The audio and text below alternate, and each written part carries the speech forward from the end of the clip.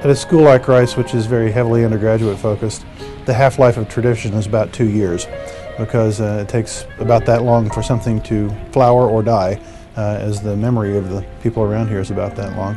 Despite that, there are a few traditions that have really continued for a long time. One of the nicest ones, I think, is dates from the very earliest days of the institution, when the very first president, Edgar Lovett, decided that he would formally shake the hand of every incoming graduate to the university at their matriculation ceremony. And then a few years later, when they graduated, he shakes their hand again. And that is still done today, and you still symbolically pass through the Sally Port in one direction as you enter the university formally, and pass back out through the Sally Port of Lovett Hall as you graduate.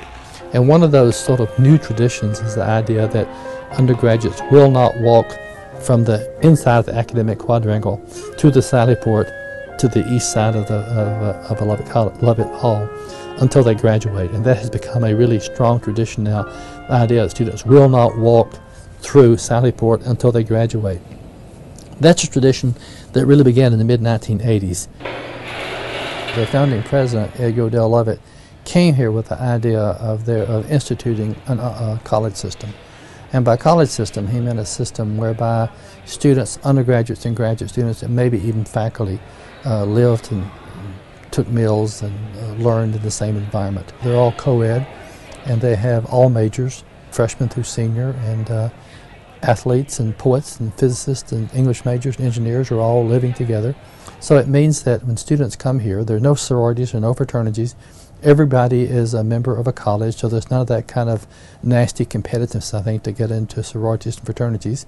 They're totally democratic, they're totally diverse. The times are 11:53 and a half and 11:58. There is a quote tradition that has started, and I say quote because I don't remember it from my time, so that's my benchmark. Hey, Rice! On Fridays at noon, Still Friday! there is a round Willie's statue in the center of the academic quadrangle what is called the Gratuitous Friday Cheer. And the Gratuitous Friday Cheer is a bunch of people getting together and clapping and cheering and celebrating the fact that it's Friday and they're on the downhill slide to the weekend. I suppose most colleges have traditions that they consider unique, but I do think Rice has some traditions that really are unique. One of which is the beer bike race that is related to the college system, that for many students is the biggest athletic social event on the campus. When the college system was being planned to open in the spring of 1957, they wanted to have some competitive event. When it first began, the students in the 4 colleges just had regular bikes, just the kind of bike that any student would have. In those days, they drank beer. Now they tend not to drink beer because they found out that since it's a timed event, that you can drink the equivalent number of ounces of water. But also, because of the changing the beer drinking age, they've had to sort of accommodate to laws.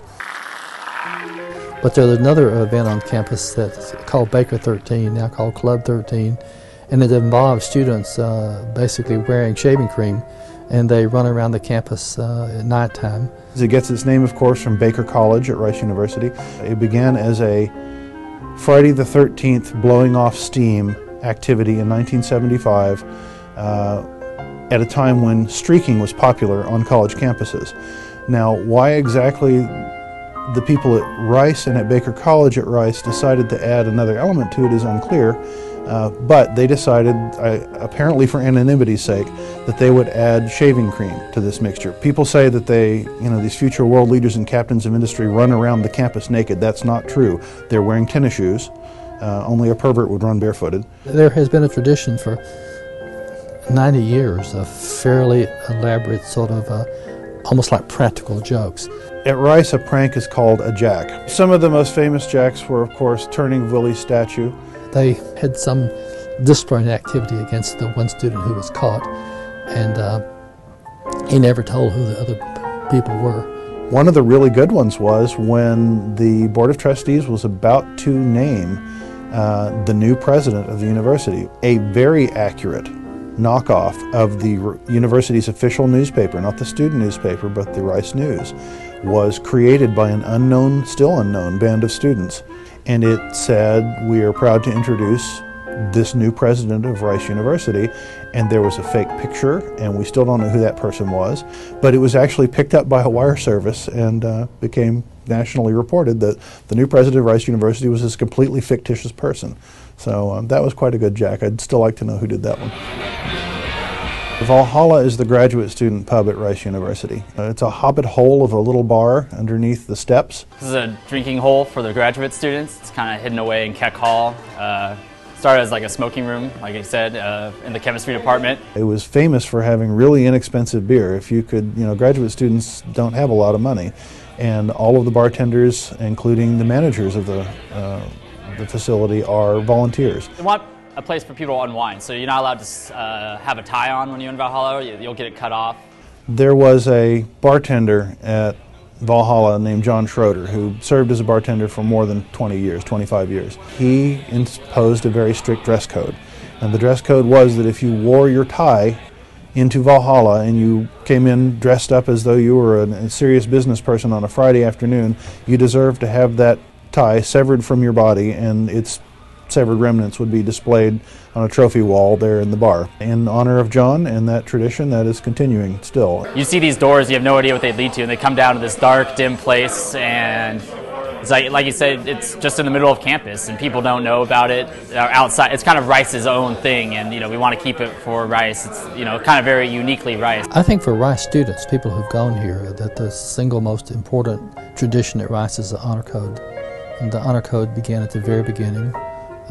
By 1914, he already had a constitution, and the fact that exams are not proctored, it means that when you take exams, there are not professors walking up and down the aisles looking at you. It's assumed that no one cheats. And I personally, and teaching here for 30 years, have never had a situation in which I believed that a student cheated on an exam.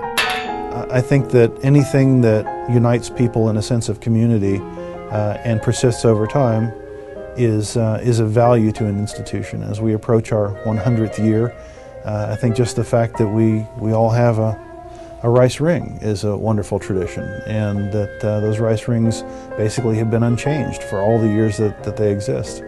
And when you see one out in the world, it's a very clear and obvious signal that there's someone else who's been through some of the same things that you have been. Someone who's had those same experiences, and someone with whom you have something in common. And that's the value of tradition, whatever that tradition is.